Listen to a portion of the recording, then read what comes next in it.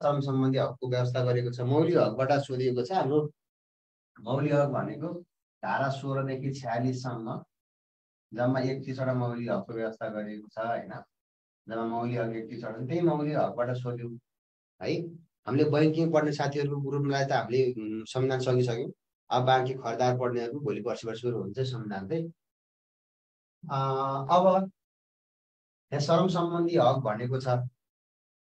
अब सम्झिँदा के गर्नु होला भन्दा जस्तो मौलिक हक सम्झिँदा त यहाँका मात्र सम्झ्यौं, अरु बाँकी कुराहरु हामीले क्लासमा पढ्छौं है। एकजना लोकसेवा पढ्दै गरेको साथीले एक रातमा सुत्ने बेलामा एउटा परिकल्पना गरेछ। यो लोकसेवा पढ्दै पढ्दै गर्दा जम्मा 33 वर्षको पुगेछु, अहिलेसम्म पनि रोजगारी पाएको छैन। 33 भनेको रोजगारीको हक। अब यो मेरो अन्तिम लडाई हो। अर्को वर्ष नाम निस्केन भने श्रमको खोजीमा कतार जाने सोच बनाएको छु। अर्को वर्ष भनेको 34 श्रम सम्बन्धी हक। काठमाडौँमा धुलै धुवा छ हैन, देखिरहनु भएकै छ। त्यसका हामी सबैले 35 वर्ष पुगेको स्वास्थ्य परीक्षण गरौँ। स्वास्थ्य सम्बन्धी हक 35 मा छ। अब स्वस्थ भयो भने खाद्य पनि राम्रो हुनु पर्यो हैन। 36 मा खाद्य सम्बन्धी हकको व्यवस्था गरिएको छ। यो सबै कुराहरु फेरि यसरी जान्नु होला। हामी क्लासमा डिटेल पढ्छौं यसको है। यो 31 वटै मौलिक हकहरु हामी यसरी सम्झेर पढ्छौं। यो 33 भनेको रोजगारीको हक हो। 33 वर्षसम्म पुग्दा पनि रोजगारी नपाएको अवस्था रोजगारीको हक मौलिक हक व्यवस्था गर्यो 33 मा। अब नाम निस्केन भने कहाँ जानु पर्यो? श्रम गर्न कतार जानु पर्यो। अहिले श्रम सम्बन्धी हकमा आएको छ हैन। अब 35 भनेको स्वास्थ्य परीक्षण गरौँ। स्वास्थ्य सम्बन्धी हक 35 धारा 35 व्यवस्था गर्यो। अनि 36 भनेको खाद्य सुरक्षा सम्बन्धी हक छ। खाद्य सम्बन्धी हक, खाद्यको हक चाहिँ धारा 36 मा व्यवस्था गरेको छ। तपाईले एउटै प्रश्नबाट 4 वटा यसरी जान्नुभयो, यसो गर्दा सहज हुन्छ है। ल अप्सन बी है, सबैले मिलाइसक्नु भएको थियो। दोस्रोमा जाउँ। 22 नम्बर प्रश्न विश्वको भूगोलबाट सोध्यो। हाम्रो 7 वटा महादेश हो। ती महादेश मध्ये 4 वटा दियो। दिएका महादेशहरूलाई ठुलोदेखि सानोको क्रममा राख्दा कुन चाहिँ क्रम सही हुन्छ भन्ने प्रश्न सोध्यो। र मिलाउनुस् त। उत्तर अमेरिका, अफ्रिका, अस्ट्रेलिया, युरोप। ठुलो क्रम मिलाउँदा ठुलोदेखि सानोमा राख्नु पर्यो। अप्सन सी मा हैन, सबै जानिसक्नु भएको छ। हाम्रो पहिला एसिया सबभन्दा ठुलो यही हो। त्यसपछि हामी अफ्रिका, त्यसपछि उत्तर अमेरिका, त्यसपछि दक्षिण अमेरिका, त्यसपछि अन्टार्कटिका हैन, त्यसपछि युरोप, सबैभन्दा सानो भनेको अस्ट्रेलिया हो। अब यही आधारमा यहाँ स्यासम्यास बनाएर दियो भने अप्सन सी मा हो। सबभन्दा ठुलो के हुनु पर्यो भन्दा एसिया छैन, अफ्रिका हुनु पर्यो 1 नम्बर। सुरुमा यो आउनु पर्यो 2 अगाडि भएको, 2 अगाडि भएको अप्सन 2 टामा छ। यसमा छ भने 2 र 2 काट्दा हो हैन। अब त्यसपछि उत्तर अमेरिका आयो, त्यसपछि 1 आउनु पर्यो भने 2 पछि 1 यसमा पनि छ, यसमा पनि छ। अनि अब 2 टा पछि अस्ट्रेलिया र युरोप। अस्ट्रेलिया सबभन्दा सानो हो, त्यसपछि युरोप अगाडि हाल्नु पर्यो। 4 3 भएको अप्सन भनेको सी नै हैन। ल ओके। अब 22 नम्बरको अप्सन सी करेक्ट। 23 नम्बरमा जाउँ। यो पनि विश्वको भूगोलबाट सोध्यो। अन्तर्राष्ट्रिय सीमा रेखाको सम्बन्धमा कुन जोडा गलत छ? पछिल्लो प्याटर्न हेर्ने हो भने अविसरलाई पनि सोध्यो। यो सीमा रेखा सोधिरहेको छ, अलिकति ख्याल गर्नु होला है। यो सीमा रेखाको सम्बन्धमा जोडा मिलाउनु पर्यो। अब 17 प्यारलल भनेको उत्तर र दक्षिण भियतनाम। यो 24 प्यारलल भनेको के हो भन्दा रिप भनेर सम्झाएको हुन्छ। जस्तो रेड लाइन पनि भन्छ के हैन। यो इन्डिया र पाकिस्तान हो। भारत र पाकिस्तान अप्सन बी हो। अब मैले सम्झिँदै गर्दाखेरि 20 जना लिबिया र सुडानी शत्रुले 20 भनेको लिबिया र सुडानको बीचको सीमा रेखा हो।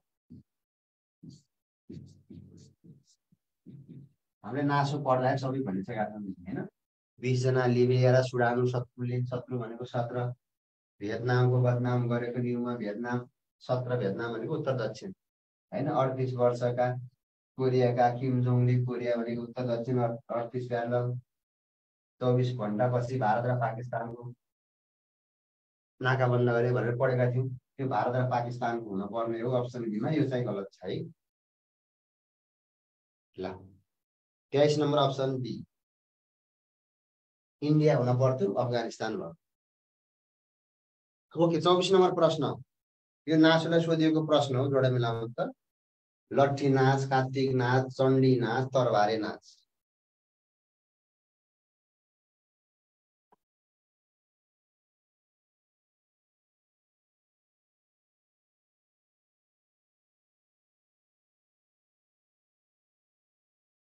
मिलाउनु भयो। अब यो जोडा मिलाउने प्रश्न आइदियो भने के गर्ने भन्दा जानेको हेर्ने, अनि अप्सनमा हेरे भयो। कहिलेकाहीँ एक दुईटा मिल्दा पनि ठ्याक्कै मिलेको हुन सक्छ हैन। चण्डी नाच राई जातिको चरा भनेर सम्झ्या भइहाल्छ। अब सीको 4 भएको अप्सन हेरौँ त। सीको 4 यसमा मात्रै छ हो, त्यसैले अप्सन ए। अब यहाँ नझुक्किने, कहिलेकाहीँ जस्तो थारू हो कि यो तरबारे भनेको के हो, गन्धर्व हो भन्ने दुईटै अप्सनमा हाले अस्ति नासुलाई सोधेको प्रश्न हो। अब धेरैसो किताबमा तपाईँले के भेट्नु भएको होला भने जस्तो थारूका नाच भन्दै गर्दा यो तरबारे भेट्नु भएको छ होला। थारू जातिको तरबारे होइन, यो माथि लागेको हुनाले यो थारूको होइन गन्धर्वको हो। यहाँ त्यसरी यसरी हालिदियो नि त अप्सन, अब भेरिफाइबल होइन। त्यसकारण गन्धर्व भनेको खण्डमा तरबारे हाल्ने, थारू भनेमा चाहिँ तरबार हाल्नु। यसमा नझुक्किनु होला, क्लासमा त भन्नु पढिसकेको यो होइन। यो गन्धर्व माथि लाग्यो भने यहाँ तरबारे भन्ने बुझ्दा हुन्छ है त।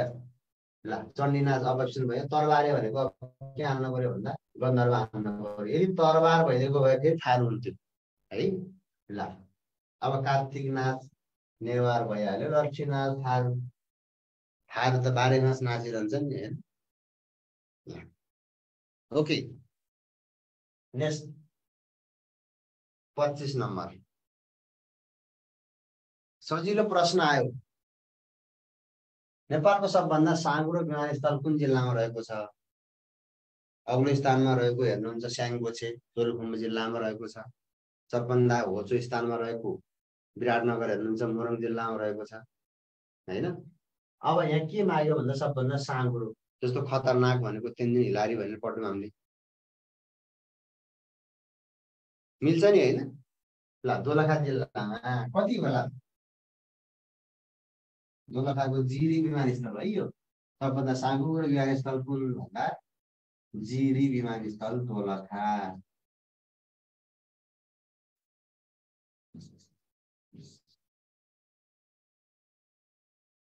कता उड्यो? के हुन्छ?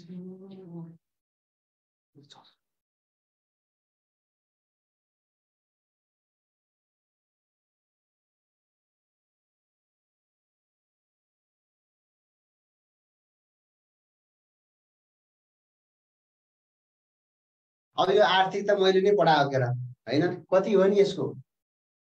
अब मिलाउनु त। दोलखाको जिरी विमानस्थल सबभन्दा साँघुरो विमानस्थल हो। अब साँघुरो भन्ने बित्तिकै चौडाइ चाहिँ कति छ भन्दा कति हान्नु होला भन्नु त। मैले क्लासमै लेखाएको थिएँ नि, यो 18 मिटर चौडाइ छ है।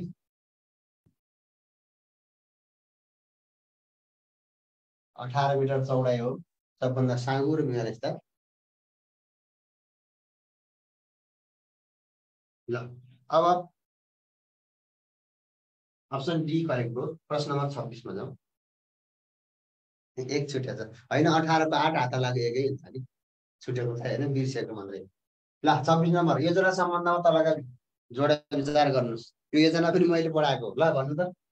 विश्वमा योजनाबद्ध विकासको सुरुवात रुसबाट भएको हो। हामीले यो रुसबाट 1928 बाट भन्यौं, 1928 मा रुसबाट भएको हैन। पहिलो योजना भनेको पाकतिलेका हो भनेर हामीले पढ्यौं। त्यसकारण विश्व योजनाबद्ध विकास सुरुवात कहाँबाट भयो भन्दा रुसबाट। अब यहाँ के पत्ता लगाउनु छ पहिला हेर्नु पर्यो, कुन भनाइ गलत छैनन् भनेको मतलब यो भनेको कुन भनाइ सही छ भन्न खोजिया हो नि। यसमा नझुक्किन पर्यो हैन। कुन भनाइ गलत छैन भन्नुको मतलब कुन भनाइ सही छ भनेको हो। त्यसैले अब योजनाबद्ध विकास सुरुवात भनेको कहाँ रुसको बाध्य लेखा हो पहिलो 1928 मा। यो ठिक छ।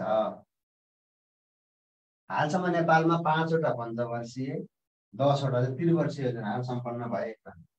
अहिलेसम्म हाम्रा जम्मा 15 वटा योजनाहरू कार्यान्वयन भए हैन। अब 15औं योजनाको हामी अन्त्यमा छौँ। त्यसैले अब 16औं योजनाको आधारपत्र आइसकेको छ 2080 साउन 17 गते हैन। यो राष्ट्रिय योजना आयोग समितिले स्वीकृत गरेको छ। प्रारम्भिक चाहिँ यो के अरे मजबुत आइसक्यो। अब 16औं योजना भन्दा नि अब के हो भन्दा यहाँ अहिले कार्यान्वयन भएका मध्ये सम्पन्न भएका योजना मध्ये 5 वटा पञ्चवर्षीय 10 वटा त्रिवर्षीय भए भन्छ। के होला नि यो ठ्याक्कै उल्टो बनाइदियो हैन। 10 वटा चाहिँ पञ्चवर्षीय हो, त्रिवर्षीय कतिवटा भन्दा 5 वटा। हामीले सम्झिहाल्यो। दोस्रो त्यसपछि 11 देखि 12 13 14 भन्दै जाने भन्ने थियो हामी अस्ति क्लासमा बनिसक्यो हैन। उल्टो भइदियो त्यसकारण यो भएन। अब तेस्रो भने नेपालमा योजनाबद्ध विकासको सुरुवात हुँदा नेपालमा प्रधानमन्त्री टङ्कप्रसाद आचार्यको पालन भएको भन्ने पढ्यो। योजनाबद्ध विकासको सुरुवात यो सही छ। अब योजनाबद्ध विकास सुरुवात कहिलेदेखि भन्दा यो 2013 सालले 2008 सालमा त बजेट प्रस्तुत भएको पहिलोपटक हैन। ल अब कुन भयो ठिक पत्ता लगाउनु पर्यो भन्दा 1 र 3 ठिक भएको। 1 र 3 भनेको अप्सन बी मा हो। ल मिलाइसक्नु भएको छ। ल ओके। अब 27 नम्बरमा जाउँ। कर्णका मध्ये कुन चाहिँ EU को संस्थापक राष्ट्र होइन? युरोपेली युनियनबाट सोध्यो। ल मिलाउनु त। अप्सन ए डेनमार्क, जर्मनी, अनि त्यसपछि सी मा इटाली, बी मा लक्जमबर्ग। ल ए पनि हान्नुभयो।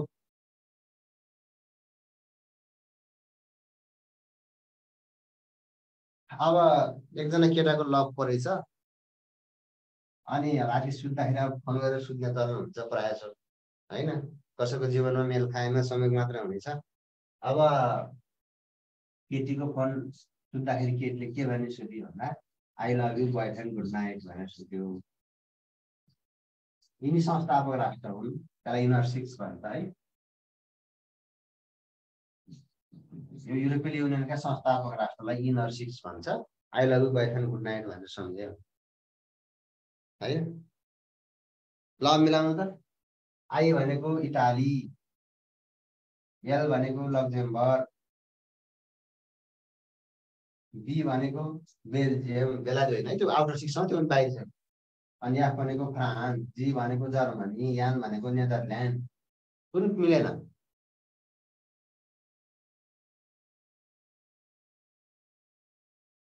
ए हो। यसरी सम्झाइ नि हुन्छ। जस्तो बेल्ने र फ्राई गर्ने भन्न सक्नुहुन्छ। जस्तो बेल्जियम, लक्जमबर्ग, नेदरल्यान्ड। इङ्ग्लिस कन्ठ पार्न गाह्रो हुन्छ भने बेल्ने, त्यसपछि फ्राई गर्ने फ्रान्स, त्यसपछि इटाली, त्यसपछि जर्मनी। यिनी राष्ट्र हुन्। अब कुन मिलेन हेर्नु त। डेनमार्क मिलेन। यो डेनमार्क भनेको आउटर सिक्समा पर्छ है। संस्थापक राष्ट्र त हो, पछि थपिएको राष्ट्र हो। अब अरू आउटर सिक्स सम्झिन मन लागे। इनर सिक्स 6वटा राष्ट्र हुन्। आउटर सिक्समा सम्झिन मन लागे के गर्ने भन्दा अब केटीलाई I love you boyfriend good night भनेर सुतिसकेपछि फेरि केटीलाई फोन आउँछ डी साहबको हैन। डीसँग त्यस्तै हुन्छ। अब बोयफ्रेन्डसँग झगडा पर्यो भने अब एसपीसँग बिजी हुन्छ। बिजी भइसकेपछि बोयफ्रेन्डले गाली गर्छ अनि आइडी ब्लक गर्छ। यिनी आउटर सिक्स हो।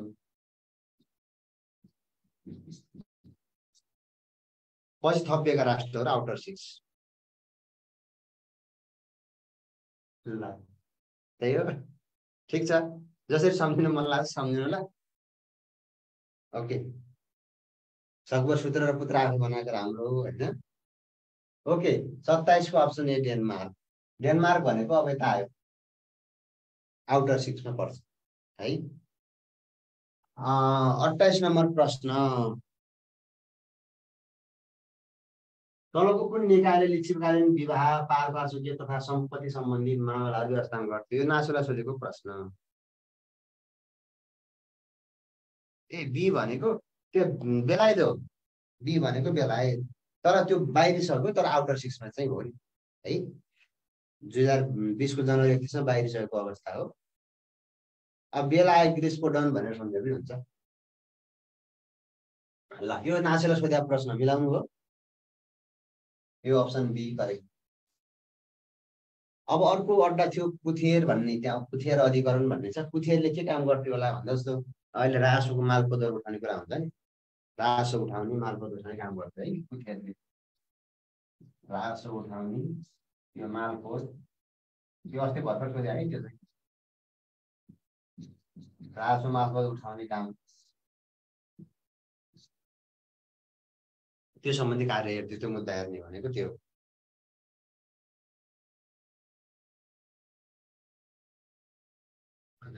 ओके ल, अब यो कुथेर भनेको रासो मालपोत उठाउने। अब लिङ्गल भनेको लिङ्गलले के हुन्छ, त्यो चाहिँ कुलो सम्बन्धी व्यवस्थापन गर्ने क्या, कुलो खानेपानीको कुराहरू गर्ने, कुलो र खानेपानी।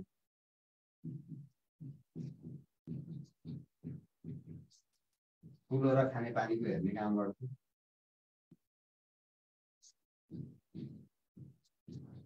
त्यही मुद्दा हुन्छ।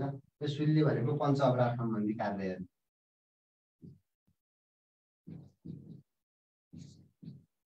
पञ्च अपराध सम्बन्धी कार्य हेर्ने गर्थ्यो। ल ओके, अब 29 नम्बर सजिलो प्रश्न छ। कुन कुन भिटामिनहरू पानीमा घुलनशील हुन्छ? अप्सन ए र बी, अप्सन बी ए र डी, अप्सन सी ए र सी, र अप्सन डी बी र सी।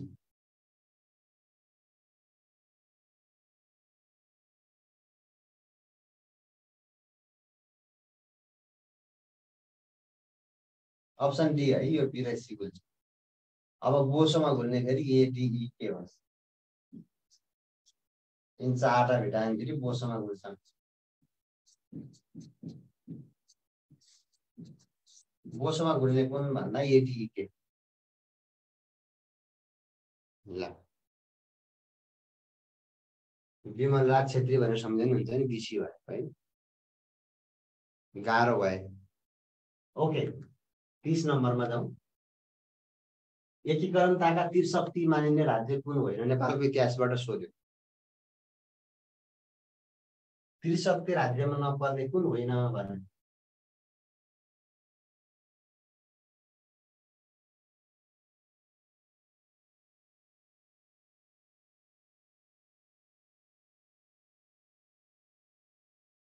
ल बी पनि आयो, सी पनि आयो, के आउनु? त्रिशक्ति राज्यमा के पर्थे भन्दा यी पातल भन्ने पर्छ, पाल्पा, तनहुँ र लमजुङ 3टा जिल्ला पर्छ होइन। त्यसकारण यो पाल्पा, तनहुँ, लमजुङ परे भने गोर्खा परेन।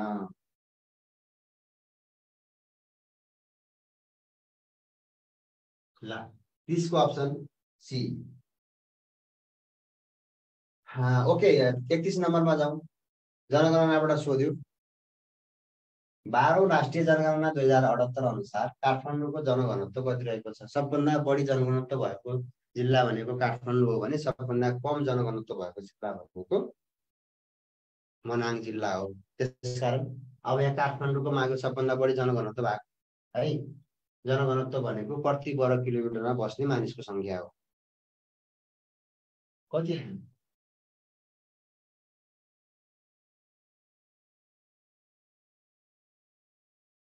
5 मा 1 जोडेर 6, 6 मा 3 जोडेर 9, सबभन्दा बढी जनघनत्व भएको। ए एउटै रहेछ, यसलाई 9 छ भनौँ त, दुईटै रहेछ है। ल अब जस्तो कम जनघनत्व भएको, यो बढी जनघनत्व काठमाडौँ हो, कम भनेको मनाङ छ। यो मनाङमा 3टा अक्षर छ जान्नु त, अनाङ। त्यसकारण यसको जनघनत्व 3 वर्ग किलोमिटर हो। 3 जना वर्ग किलोमिटर प्रति वर्ग किलोमिटर। 3 जना प्रति वर्ग किलोमिटर सबभन्दा कम मनाङ। अब प्रदेशगत जिल्लागत हिसाबले भयो हैन, प्रदेशगत हिसाबले हेर्दाखेरि सबभन्दा बढी जनघनत्व भएको प्रदेश कुन हो भन्दा मधेस प्रदेश हो 633। अब सबभन्दा कम भनेको कर्णाली हो, कर्णालीको 60 मात्रै है। यो बढी जनघनत्व भएको प्रदेश, कम जनघनत्व भएको प्रदेश कर्णाली प्रदेश। अब सम्झिन मन लागे गर्लफ्रेन्डलाई च्याट गर्ने हामी लिएको लस भए त जिके पर्दा सम्झाइ हुन्छ। यो करम हो। मध्य प्रदेश बागमती लुम्बिनी 1 नम्बर सुदूरपश्चिम गण्डकी कर्णाली। कहिले यहाँ प्रदेशको जान्न मन लाग्यो त्यसरी गर्दा है। सबभन्दा बढी मधेस कर्णाली कम। यो प्रदेशको हिसाबमा हो। अब अगाडि बढौँ। प्रथम विश्वयुद्धमा नेपालले कुन राष्ट्रको तर्फबाट लडेको थियो? विश्वको इतिहासबाट सोध्यो। जर्मनी, बेलायत, फ्रान्स, जापान। करेक्ट एन्सर सबैलाई थाहा भएको कुरा हो हैन, बेलायत। Option be. यसमा धेरै अल्झिन परेन। ल 33 नम्बर। तलका भनाइ विचार गरी कोडबाट सही उत्तर छान्नुस्। 1 मा दियो सुगौली सन्धि हुँदा नेपालका राजा गिरवाणित्य विक्रम थिए। दोस्रो सुगौली सन्धि हुँदा नेपालका प्रधानमन्त्री भीमसेन थापा थिए। तेस्रो सुगौली सन्धिमा नेपालले आफ्नो 1/3 भूभाग गुमाएको थियो। नेपालको इतिहासबाट सोध्यो। ल अब थोरै कुरा सुन्नु त। सन् 1816 मार्च 3 मा सन् 1816 मार्च 3 मा इस्ट इन्डिया कम्पनी र नेपाल सरकार बीच भएको 9 बुँदे सन्धिलाई सुगौली सन्धि भनिन्छ है। सुगौली सन्धि हुँदाखेरि नेपालका प्रधानमन्त्री भीमसेन थापा थिए भने अब नेपालका राजा गिरवाणित्य विक्रम शाह थिए। यो सुगौली सन्धि हुँदाखेरि नेपालले आफ्नो 1/3 भूभाग गुमाउनु परेको थियो।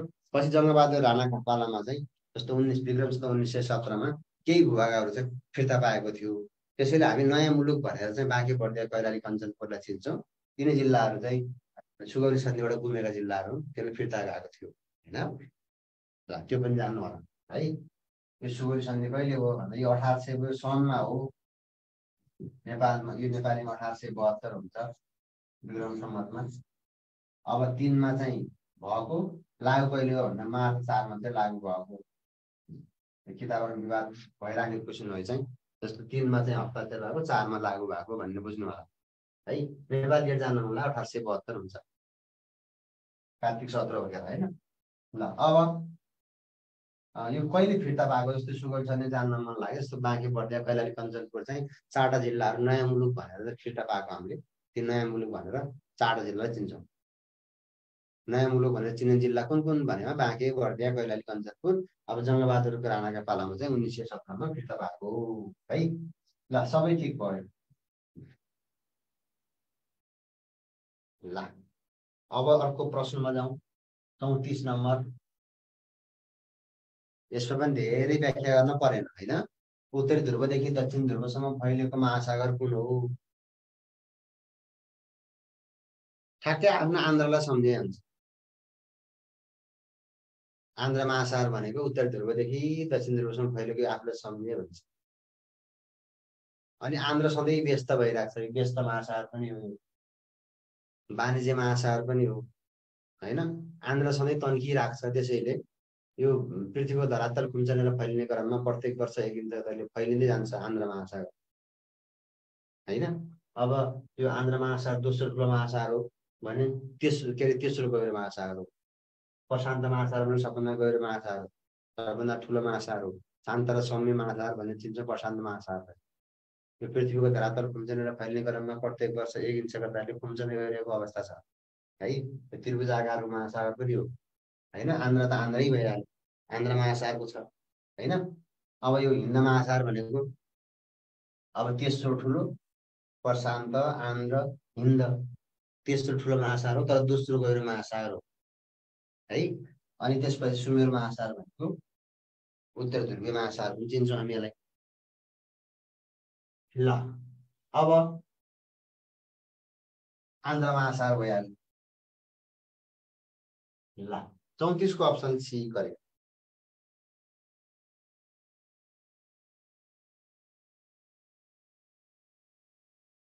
ल सबैका भन्दैन मलाई प्रशान्त। यो सबभन्दा 5वटा महासागर छन् हैन। 5वटा महासागर भने सबभन्दा ठुलो महासागर प्रशान्त महासागर हो। शान्त महासागर, सौम्य महासागर पनि भन्छौँ प्रशान्त महासागरलाई। प्रशान्त महासागर यो के अरे पृथ्वीको धरातल खुम्चनेर फैलिने क्रममा प्रत्येक वर्ष 1 इन्च गतिले खुम्चँदै गइरहेको अवस्था छ प्रशान्त महासागर हैन। त्रिभुज आकारको महासागर पनि हो। 4300 मिटर पुग्यो गहिराइमा रहेको छ। त्यसपछि दोस्रो ठुलो महासागर हो आन्ध्र महासागर। पहिला प्रशान्त, आन्ध्र, हिन्द, कुमेरु, सुमेरु क्रमशः हो। आन्ध्र महासागर भनेको प्रशान्त भएपछि आन्ध्र दोस्रो ठुलो महासागर हो, तर तेस्रो गहिरो महासागर हो है। 3900 मिटर गहिराइमा रहेको छ यो आन्ध्र महासागर भनेको अमृत आकारको महासागर हो हैन। उत्तर ध्रुवदेखि दक्षिण ध्रुवसम्म फैलिएको महासागर पनि आन्ध्र महासागर हो। आन्ध्र महासागर भनेको के हो भन्दा भूमध्य रेखाले बीचबाट काटेको महासागर पनि आन्ध्र महासागर हो। यो पृथ्वीको धरातल खुम्चनेर फैलिने क्रममा 1 इन्च गतिले प्रत्येक वर्ष के हुन्छ भन्दा यो फैलिँदै गइरहेको अवस्था छ है आन्ध्र महासागर। अनि व्यस्त महासागर, वाणिज्य महासागर, सबै महासागर भनेको यही हो। व्यस्त वाणिज्य भन्दा पनि यही हैन। 1912 मा चाहिँ फेरि अप्रिल 14 मा के डुबेको थियो, टाइटानिक जहाज डुबेको यही हो आन्ध्र महासागर। अब हिन्द महासागर नि त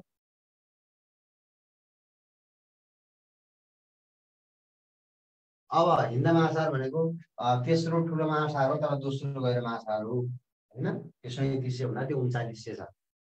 43, 3700, 3900 त्यो अब कुमेरु महासागर। सुमेरु महासागर भनेको सबभन्दा सानो महासागर हो हैन। अब यो हिन्द महासागर अब तेलको महासागर पनि भन्ने गर्छौँ। तेलको महासागर भनेर हिन्द महासागर पनि चिन्ने गर्छौँ। सुमेरु महासागर भनेको उत्तरी ध्रुवीय महासागर, उत्तर ध्रुवीय महासागर हो हैन। अब यो सबभन्दा सानो महासागर पनि यही है त। ल यति भने 34 35 नम्बरमा जाउँ त। अलि धेरै भन्ने छ। काठमाडौँ उपत्यकाका 4 भन्ज्याङहरूमध्ये के हुन्? क्रमशः पूर्व, पश्चिम, उत्तर, दक्षिण यसो सरेर हेर्नु त। ल ल ल 5.5 कति 5 5 भनेर सम्झिनु त पुग्छ। पूर्व, पश्चिम, उत्तर, दक्षिण क्रमशः है यो। पूर्वमा साङ्घा, पश्चिममा बान, उत्तरमा पार्टी भन्ज्याङ, दक्षिणमा चन्द्रगिरी भएको कहाँ छ? क्रमशः हो। 5.5 कति 5 5.5।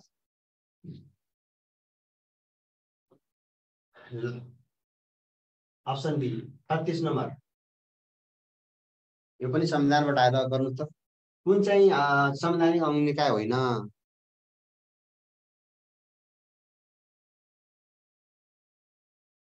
यो संविधानको जस्तो तपाईहरुले हेर्नुभयो भने संविधानमा भाग 21 देखि 26 र 27 मा चाहिँ अन्य आयोग भनेर व्यवस्था गरेको छ हैन। हाम्रा यो संवैधानिक निकायहरु कतिवटा छन् भन्दा संवैधानिक जस्तो राज्यका नीतिहरु 13 वटा भए जस्तै संवैधानिक निकाय अथवा अंग पनि कति छन् भन्दा 13 वटा नै छन्। ल कन्ट्री होला नि त। यो भाग 21 बाट है। अख्तियार दुर्पयोग अनुसन्धान आयोग, महालेखा परीक्षक, लोकसेवा आयोग, निर्वाचन आयोग, राष्ट्रिय मानव अधिकार आयोग, राष्ट्रिय प्राकृतिक स्रोत तथा वित्त आयोग, राजस्वको बाँडफाँड के गर्ने भन्ने कुरा चाहिँ यसैको आधार सिफारिसको आधारमा गर्ने हामीले अस्ति पढ्यौं। म लोनी रारा म मधेसी महिला आयोग, म 10 आमा थाम दलित समावेशी आयोग, 10 आदिवासी जनजाति आयोग हैन, 10 मधेसी आयोग, थारू आयोग, मुस्लिम आयोग। 13 वटा भए। ल अमलोनी रारामा 10 आमा थाम भनेर सम्झिनु दोस्तो। यो 21 मा, यो 22 मा, यो 23 मा अब संविधान क्लास पढ्ने बाँकी त पढिहाल्नु। 24 25 यो 26 भयो। यहाँमा पछि 27 भनेर चाहिँ अन्य आयोगहरू भनेर चाहिँ यिनीहरू खुलाएको छ है। अन्य आयोग भनेर संविधान हेर्नु भयो भने त्यहाँ भेट्नुहुन्छ। ल अमलो निरालामा 10 आमा खामु भनेर सम्झिए हुन्छ। 13 संविधान अङ्गहरू हुन्, त्यो मध्ये सूचना आयोग पर्दैन। ल यसको डिटेल हामी क्लासमा पढ्छौँ है, बाँकी चाहिँ 37। ल जोडा मिलाउनुहोस् त। अब यो जोडा मिलाएर पनि त्यही गर्ने, पहिला जानेको हेर्ने र अप्सनमा हेर्ने। ल रातो गर मङ्गल गर हो, पहिला जाने हेरिहालिन्छ होइन। अब बीको 4 भागको अप्सन भनेको कतिमा छ भने यसैमा छ, कहिले ठ्याक्कै आँखा पनि जान्छ नि। ल दुईटा एउटै छ र छैन होला। अब हरियो गर भनेको अरुण गर हो,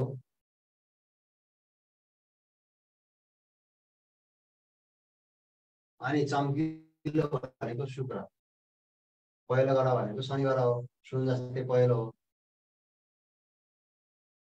ल ओके, 37 को अप्सन बी, यसमा धेरै चर्चा नगरौँ होइन, छैन। 38 मा जाउँ। अब यो नेपाल र चीन बिचको सबभन्दा पुरानो तातो पानी नाका कहिलेदेखि सर्वसाधारणको लागि खुल्ला गरिएको, यो कोरोनाको समयमा चाहिँ बन्द गरिएको थियो, अहिले खुल्ला गरिएको छ है। तातो पानी नाका सबभन्दा पुरानो नाका हो यो तातो पानी नाका भनेको।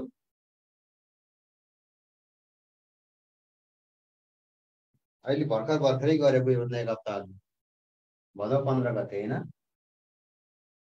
कोरोनाको समय बन्द गरेको थियो, अहिले सर्वसाधारणको लागि खुल्ला गर्यो भदौ 15 गते। अब अस्ति भर्खरै भन्न पाइएन होइन, टिक हान्नु पर्यो। ओके ठिक छ, अप्सन ए है त। 39 नम्बर। अब नयाँ तथ्याङ्क आइसक्यो, जात जाति भाषाहरूको पनि नयाँ अब त्यो डाटा अनुसार भाषा सम्बन्धमा तल दिएका जोडाहरू मध्ये कुन जोडा गलत रहेको छ पत्ता लगाउनु पर्ने छ। कुसुन्डा जाति भाषा बोल्ने है, जाति होइन भाषा भनिसकेको छ माथि। कुसुन्डा भाषा बोल्ने 23 जना, वनकरिया भाषा बोल्ने 86 जना, सुरेल बोल्ने 175 जना, साम बोल्ने 106 जना दियो। अब गलत पत्ता लगाउनु पर्यो होइन। यो सुरेल जातिहरू 175 भने 174 जना हो, गलत भनेको यही हो है त। ल ओके, अब 40 नम्बरमा जाउँ। नेपालको भूगोलबाट आयो।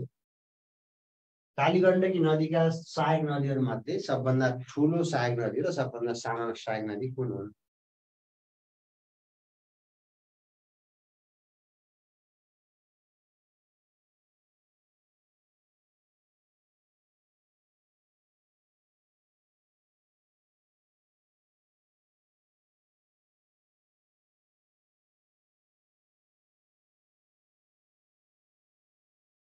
यसलाई सच्याउनु त, यसलाई कालीगण्डकी होइन कोशीको है यो, अप्सनमा मिलेन। कोशी नदीका बनाउनु त, गण्डकीका त यिनीहरू परेनन् नि त होइन। कोशी नदीका सहायक नदीको मिलाउनुहोस्, मिल्छ होइन। अब ल अब यो कोशी गण्डकी कर्णाली यसरी पढ्नुहुन्छ। सबैका सहायक नदी पढ्दा नि ठुलो सानोमा आएको छ। अब यसलाई अली कात्री हो तिहारा भनेर सम्झिँदा हुन्छ। यसको चाहिँ अरुण लिखु, गण्डकीको कालीगण्डकी त्रिशुली होइन, बालसेमा तगादामा गौरवती सानो हो। कर्णाली भनेको हुम्ला कर्णाली र तिला, ठुला साना भनेको है। ल अप्सन एमा हो अरुण र लिखु, ठुलोदेखि सानो हो, ठुलो र सानो। ल अब त्यो क्रम जान्न मन लाग्यो। अब ठुलोदेखि सानो क्रम चाहिँ असु त ता दुई, यो ठुलोदेखि सानो क्रम हो। असु त ता दुई, ठुलो अरुण भयो, सानो लिखु भयो, त्यही मागेको हो यहाँ चाहिँ। ल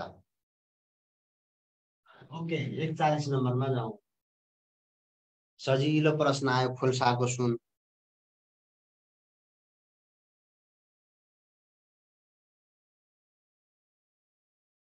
सिल्भर सुन त छैन नि। यो विश्वको पहिलो नगदे बाली हो। विश्वको पहिलो नगदे बाली कुन भनेमा चिया। पहिलो नगदे बाली विश्वको पहिलो नगदे बाली चिया हो। अब खोल्साको सुन भनेको अलैँची। सनपाट भनेर थाहा छ? सनपाटलाई के भन्छन् होला? यो सनपाटलाई वाणिज्यको खैरो कागज भन्छ। वाणिज्यको खैरो कागज। वाणिज्यको खैरो कागज भनेर त्यसलाई चिन्छौँ है। फेरि अब यो के हुन्छ भन्दा जुट भनेको फेरि वाणिज्यको थैलो हो। वाणिज्यको थैलो। ओके, प्रश्न नम्बर 42। अब यो अलैँची है एन्सर अप्सन डी। कालो सुन पनि भन्छन् है। यो अब यहाँ खोल्साको सुन पनि भन्छ, अर्को कालो सुन पनि भन्छ।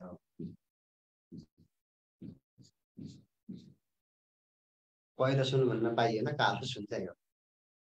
ओके, कालो सुन, खोल्साको सुन सबै त्यही। अलैँची। 42 नम्बरमा जाउँ। यो पनि गण्डकी पढ्दै कता सोधेको जस्तो लाग्छ। नेपालको आदिवासी जनजाति गुरुङहरूले बोल्ने तम भाषा कुन भाषा परिवार अन्तर्गत पर्छ? ल, अब सुरु गरौँ।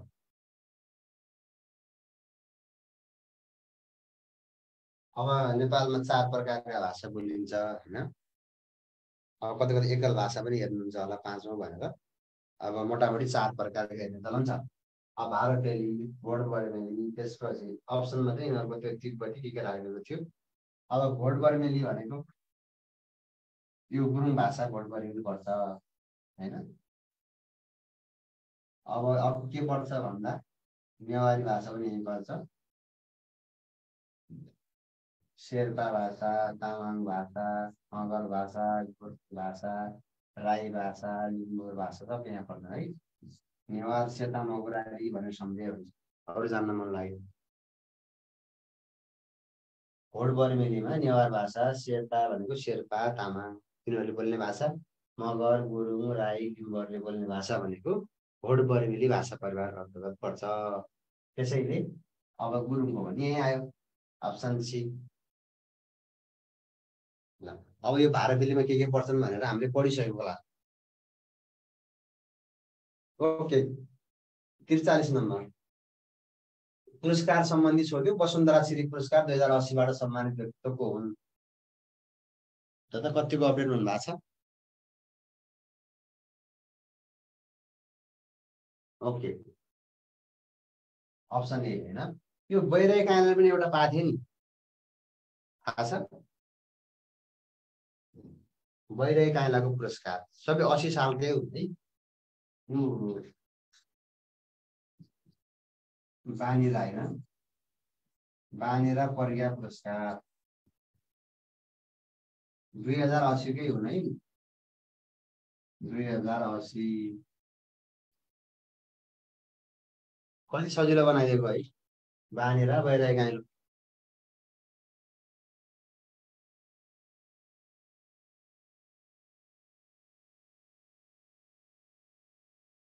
अब अप्सन सी को पनि छ होला नि, के याद छ? यो भनेको योगमाया नारी।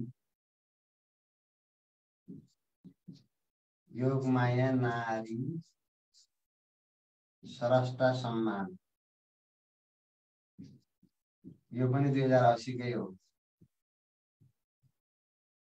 योगमाया नारी स्रष्टा सम्मान अरुणा उप्रेतीलाई प्रदान गरियो है। अब यो मोहन विक्रम सिंहलाई पनि 2080 सालमा एउटा पुरस्कार वितरण गरिएको छ। त्यो भनेको हृदय सिंह। हृदय सिंह स्मृति पुरस्कार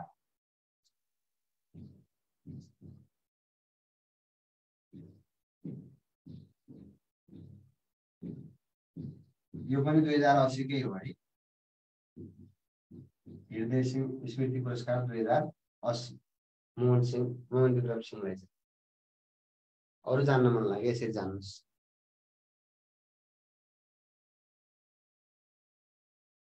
ओके 44 नम्बरमा जाउँ त।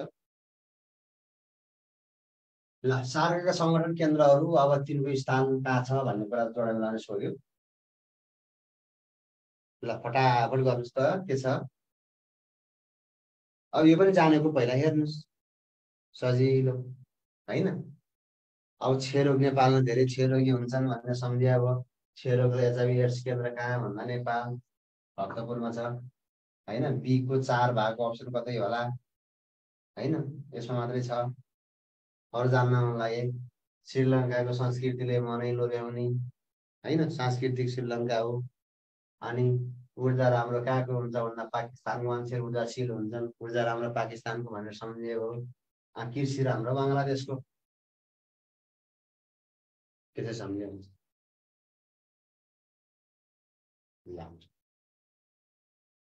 ओके अब 45 नम्बरमा जाउँ। गलत भनाइ छनौट गर्नुहोस्। एकमा दियो संयुक्त राष्ट्र सङ्घका अस्थायी सदस्य राष्ट्रहरूलाई भिटो प्रयोग गर्ने अधिकार हुन्छ। दोस्रो संयुक्त राष्ट्र सङ्घको स्थापना 1945 अक्टोबर 24 मा भएको हो। तेस्रो संयुक्त राष्ट्र सङ्घको सदस्यता प्राप्त गर्ने नेपाल 72औं सदस्य राष्ट्र हो।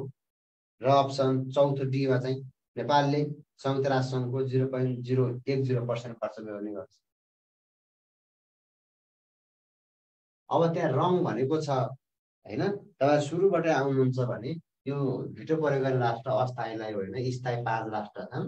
बयफ्यानको कार होइन, स्थायीलाई हुन्छ ती भनेका बयफ्यानको कार। यिन राष्ट्रलाई चाहिँ भिटो प्रयोग गर्ने अधिकार हुन्छ। त्यसैले जानिहाल्नु, अरू समस्या भएन हैन। अब यो संयुक्त राष्ट्र सङ्घको बजेट खर्च हेर्दाखेरि सबभन्दा बढी भनेको 22% हो। बढी यो 22% अमेरिकाले बेहोर्छ है। न्यूनतम भनेको 0.001% हो। न्यूनतम बेहोर्नु पर्ने यति हो। नेपालले कति बेहोर्छ भन्दा 0.010% खर्च बेहोर्छ। बयफ्यानको कार भनेको बी भनेको बेलायत, एफ भनेको फ्रान्स, सी भनेको चाइना, ए भनेको अमेरिका, आर भनेको रुस। यिनी 5 राष्ट्रहरूलाई चाहिँ भिटो प्रयोग गर्ने अधिकार हुन्छ। हामीले क्लासमा पढिसकेका छौँ हैन। ल अब यो अस्थायी हुन पर्ने हो। अप्सन ए गलत छैन। ल 46 नम्बर सजिलो प्रश्न सोध्यो।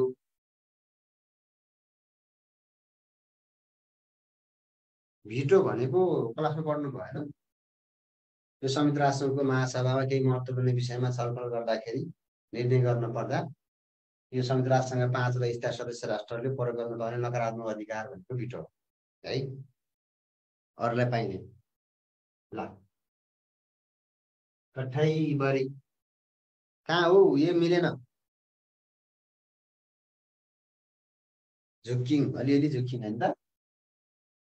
यो नुवाकोटमा त फुङ झरना हो। अनि हातेर हानिहाल्ने यो होइन। फुङ झरना नुवाकोट।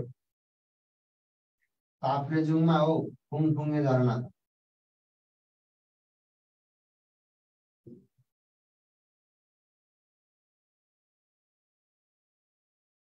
तेलसम्म पनि छ। फुङ झरना मात्रै नुवाकोट हो। फुङे ताप्ले। तेह्रथुम पनि पढ्नु भएको थियो। ल ओके। यस्तो किन गरेको भन्दा कहिलेकाहीँ इक्जाममा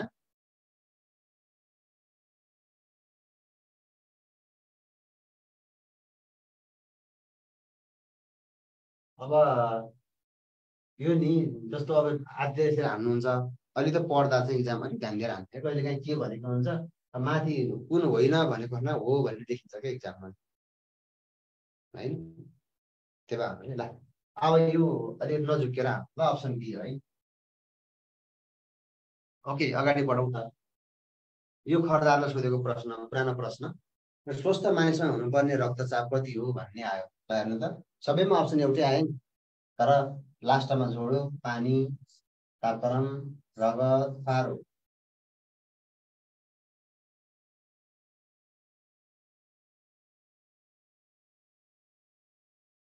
सही आन्सर पारो है।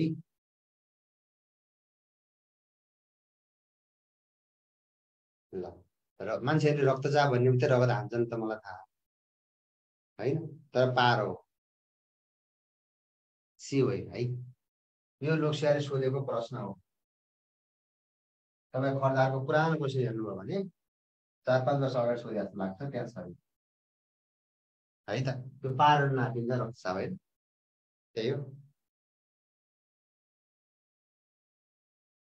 बलटमा हो रक्तचाप कति हुनुपर्छ, यति पारो यति हुनुपर्छ।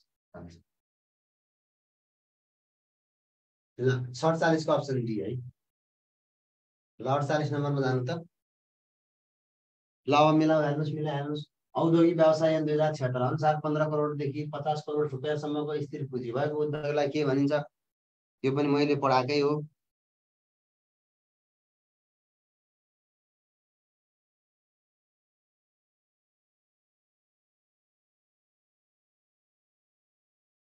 ल अब यो त्यो 5 प्रकारका बाँडेको थियो होइन तपाईँले, जस्तो लघु भनेर हेर्नु हो 76 अनुसार एउटा लघु, अर्को परम्परागत हो हेर्नु हो, त्यसपछि साना हेर्नु हो, त्यसपछि मझौला हेर्नु हो, त्यसपछि ठुला हेर्नु हो। तपाईँलाई त यो पढा जस्तो लाग्छ है। यो लघु भने कस्तो उद्योग हो भन्दा जस्तो घर जग्गा बाहेक, घर जग्गा बाहेक जस्तो बढीमा 20 लाख रुपियाँसम्म उद्यमी भएको 9 जना कामदार हुनु पर्यो है। घर जग्गा बाहेक जस्तो यो लघु उद्यम भनेको घर जग्गा बाहेक 20 लाख रुपियाँसम्म उद्यमी हुनु पर्यो, 9 जना कामदार हुनु पर्यो, त्यसलाई लघु भनेको छ होइन। बढीमा चाहिँ 50 किलोवाट भन्दा बढी विद्युत खपत गर्न सक्ने जो ऊर्जा प्रयोग हुने खालका उद्योग छन् त्यसलाई मजाले के अरे अर्को परम्परागत ऊर्जा भनेको छ। त्यो परम्परागत भनेको त्यस्तो हो। अब यो मझौला साना र ठुला उद्योगलाई सम्झिन मन लागे त्यसलाई जस्तो 15-50 भनेर सम्झेर मैले क्लासमा यही भनेको थिएँ होला होइन। 15-50 हेर्नुभयो, 15 भनेको 15 करोडसम्म स्थित पुँजी छ, लगानी भएको छ भने त्यसलाई साना उद्योग।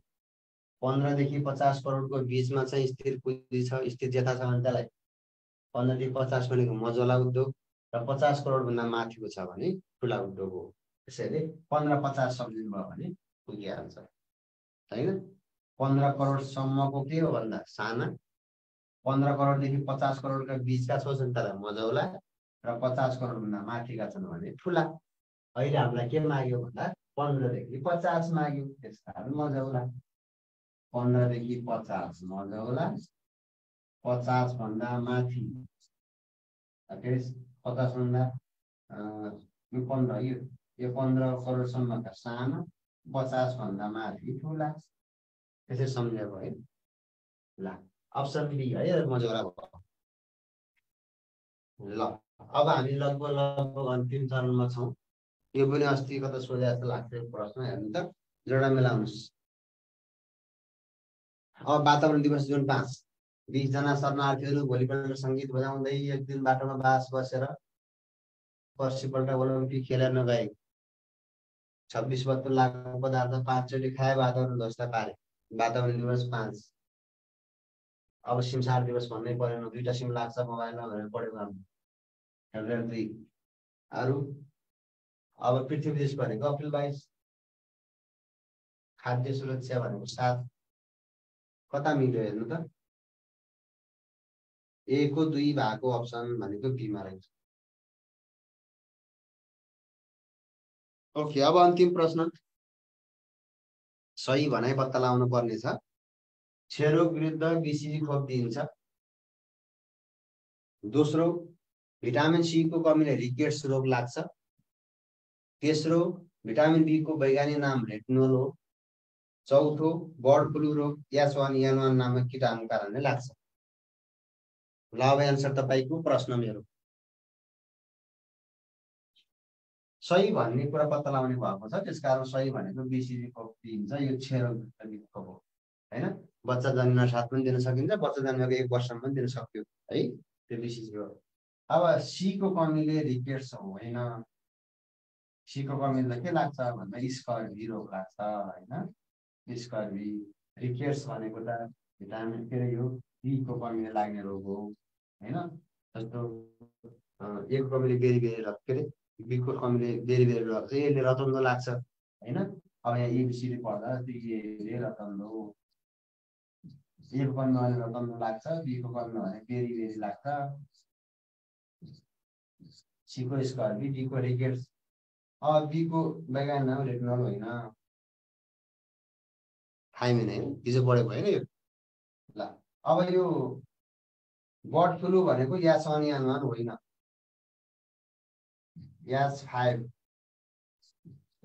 यानुमान हो है बर्ड चरा बिहाडी बर्ड ह्यान भन्छ कुखुराबाट लाग्यो 5 भनेको यी भनेको 5 हो नि त ह्यान भनेको सम्झाएन नि त यो याच अनियनमान भनेको स्वाइन फ्लूको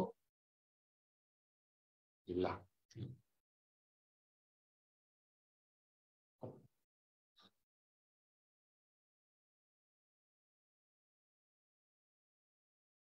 के थियो ए हो त्यसै सम्झाइ नि हुन्छ केही छैन ल छुटाउनु भयो ल अगाडि सर एकचोटि हेर्नुहोस् त तपाईँहरू केही पछि आउनु भएको हो भने एकचोटि ल मलाई भन्नु त अब कति मिले कसले अगाडि भन्दै हुनुहुन्थ्यो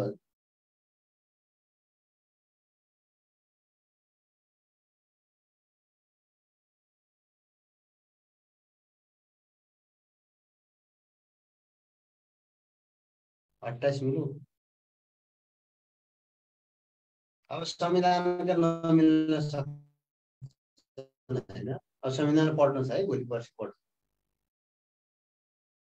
संविधानमा अफिसरलाई त भित्रबाट पनि सोध्यो ठ्याक्कै हेर्दा सूचनाको भाव जस्तो पनि लाग्छ जस्तो अस्ति के सोध्यो भन्दा कुनै पनि मान्छेलाई पक्राउ गर्नुको कारण नदिएर के अरे पक्राउ गर्न पाइँदैन संविधानमा कुन हकमा व्यवस्था गरेको छ भन्नु सोध्यो अब त्यो माथि झट्टै हेर्दा सूचनाको हक पर्छ नि तर न्याय सम्बन्धी हक हो यस्तो कुरालाई हामी भोलि पढ्छौँ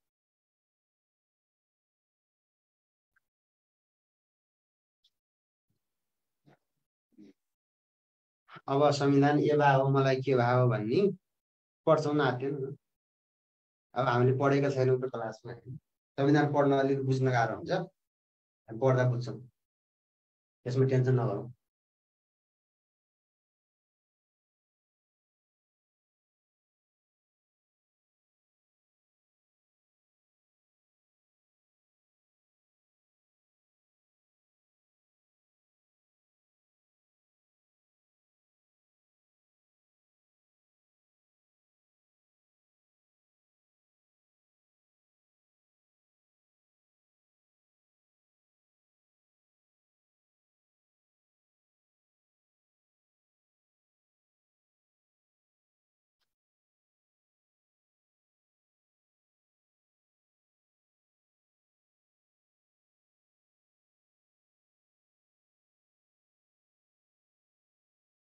ल अब आजलाई यति है त ल बाँकी हाम्रो भेट भोलि क्लासमा हुन्छ ल यहाँहरूको आजको रात शुभ रहोस् नमस्कार